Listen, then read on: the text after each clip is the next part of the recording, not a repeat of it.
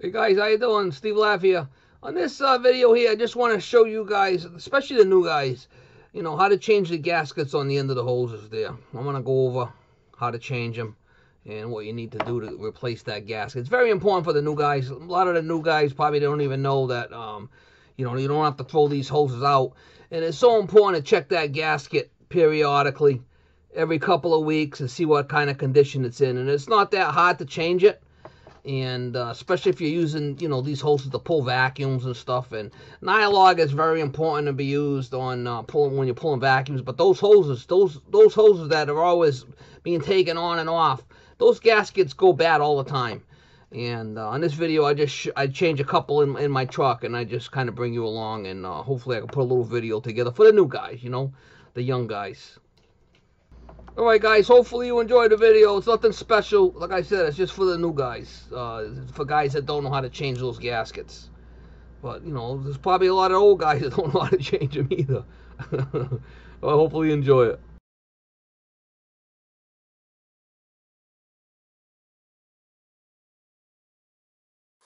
Alright guys, in this video I'm going to show you how to replace the gaskets on the end of your refrigerant hoses. See how that one's all mucked up? Ain't gonna work right, and I'm gonna show you how to change them. And I got some hoses here that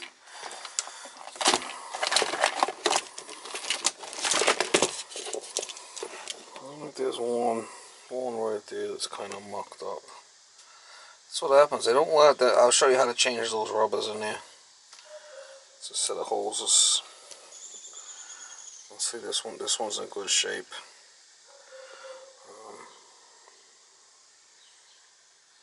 This one here is in still good shape. If you got something like that, you ain't gonna be able to pull a good vacuum on it. It won't be so bad if you're just checking pressure, but to pull a vacuum, if you have gaskets like that, no go. So I'm gonna show you guys how to change them. You can buy the gaskets, a 1/4 inch. You can buy the 3/8, you can buy the 1/2 inch ones. You're better off to get the good yellow jacket ones. There's some of these Japanese ones that are really no good, but you could see new gaskets. What you're going to need to change it is a good pair of needle nose and some kind of pick to get the old one out, the old gasket out. Let's see if I can set the camera up and see if I give you some shots, guys.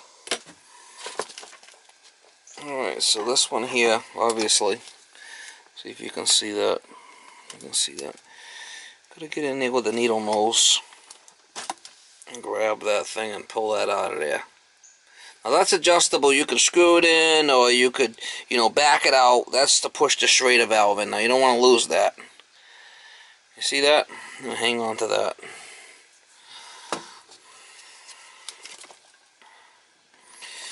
See if I can do this without stabbing myself. You want to go in there and get that gasket out of that old gasket.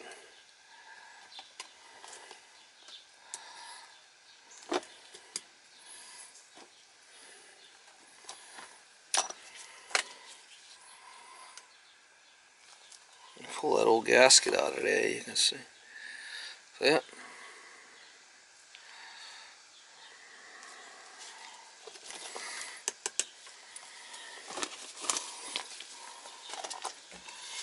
What you want to do is open this up and get a new gasket out of here.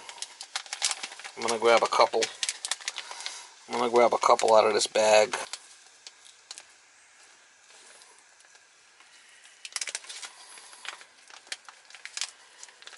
Doing this video more or less for the new guys.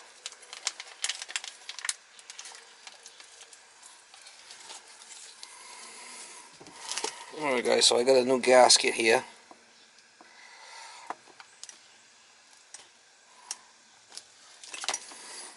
Push the new gasket in, get it seated down all the way. Alright, there. And you grab this here with your needle nose. You gotta have a good pair of needle nose. Now you could screw this in, or you could do what you want with it now. if that don't push the Schrader core in, you could bring it out. You could adjust this thing if you want. You could adjust that Schrader core depressor in or out as you want. So that's just how you fix the hoses up. Very easy. You don't have to buy new hoses, but these have to be replaced. Probably every every month or so. Keep an eye on them. When they start getting a little mucky, you change them. And you can see this one here is still fine. That one's still fine. That yellow one's still fine. So I just had to use the blue one. My eye manifold setup here. My eye connect setup. You can see this one here's had it too, so I got to change that one. Again.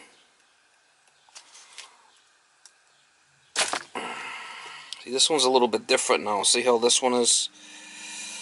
See how this one's a little bit different? That goes underneath.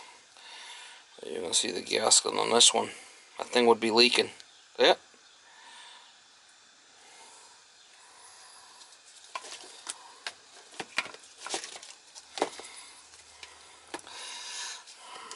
Like I said, you want to buy the good gaskets. Buy the ones from Yellow Jacket.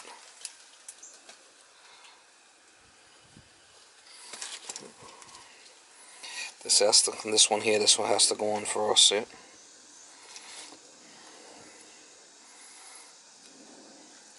Now I found that there's been some gaskets that are smaller than others. If you ever see the little vacuum setup that's kind of like on a 45 degree, that one's got smaller gaskets in it. They're 3/16 gaskets instead of 1/4 inch. See, so that's got a brand new gasket in it now. See? I'm going to show you something. You can see that gasket smoked. See? That ain't going to work so well. Here's another one that doesn't have the Schrader core in it, but you could grab one and stick one in there. You could make a Schrader core depressor out of any of them. This one here, you can't. See how it's... But this one you can. This would be the 45. This is the side. Actually, I got this hose from Two Check Tools. When they sent me the iConnect, they didn't send me this. They sent me this one without a depressor. But I had this small one in my bag that I kind of like it because it's shorter. So I used that one instead for the iConnect. Here's another one. Some of these you might find a smaller diameter than 1/4 inch. They're 3/16. Some of the Japanese brands. Some of my vacuum stuff. I want to show you guys something.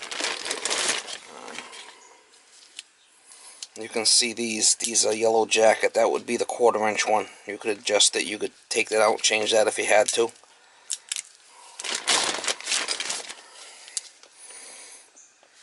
Here's another 1/4 inch one. That's fine.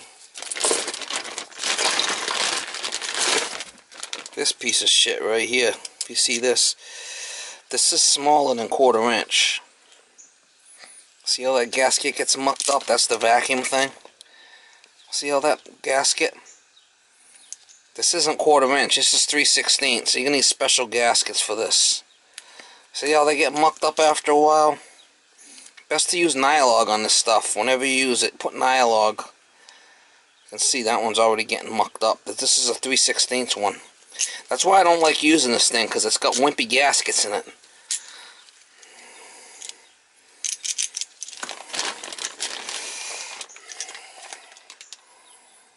They're different. I know they're different, because I tried putting 1/4 inch gaskets and they wouldn't fit. I had to get the shit cheap gaskets.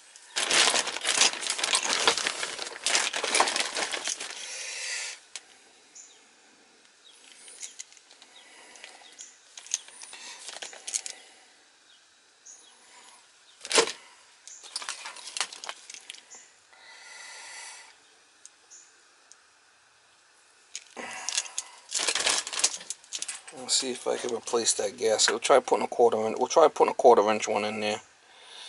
I know that's still okay, I guess. This side seems a little mucked up.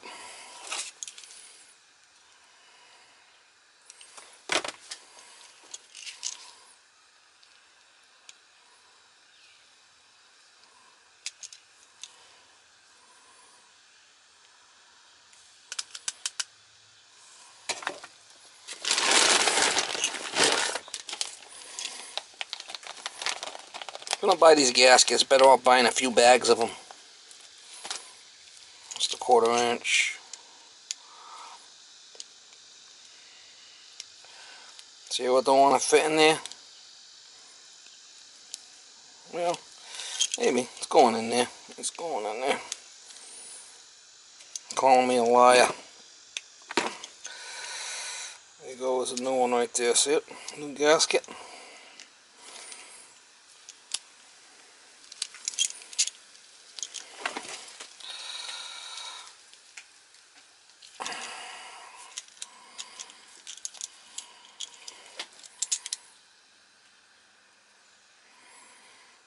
You can adjust it, you can screw it in, do what you want with it.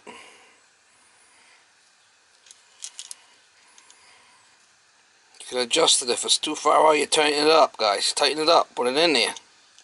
See, that's how you adjust it. You just turn it in there and screw it in. See it?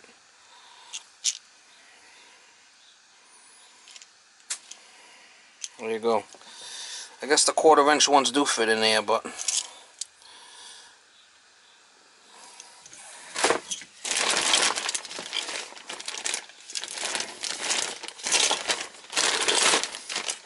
same thing with these here, you know, if you want to change them, same thing. Change the gaskets. You don't need to throw it out.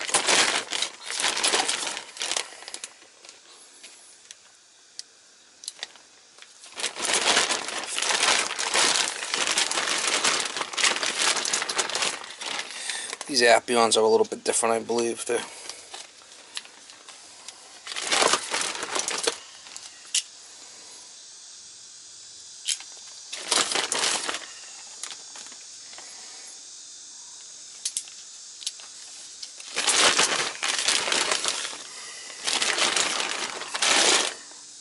You guys get the picture, though. You know, Yellow Jacket, them are the best ones. 10 gaskets, the 1/4 inch charging hose gaskets. I think I bought like 3 packs. I buy like 30 at a time, and I'll clean my hoses up as needed.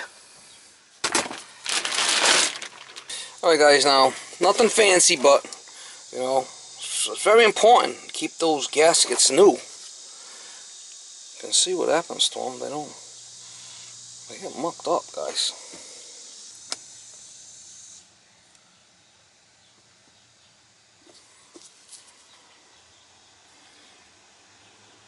They don't last forever, that's for sure.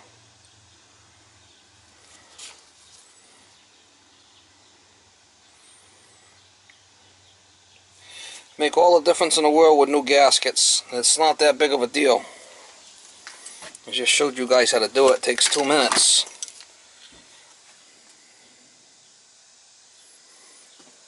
And these hoses are ready to be reused, you know. You could check this end also. You could pull that end out also if you had to. But you know, this end is hooked to the manifold. Once you put them in with Nylog, you probably never have to play with them.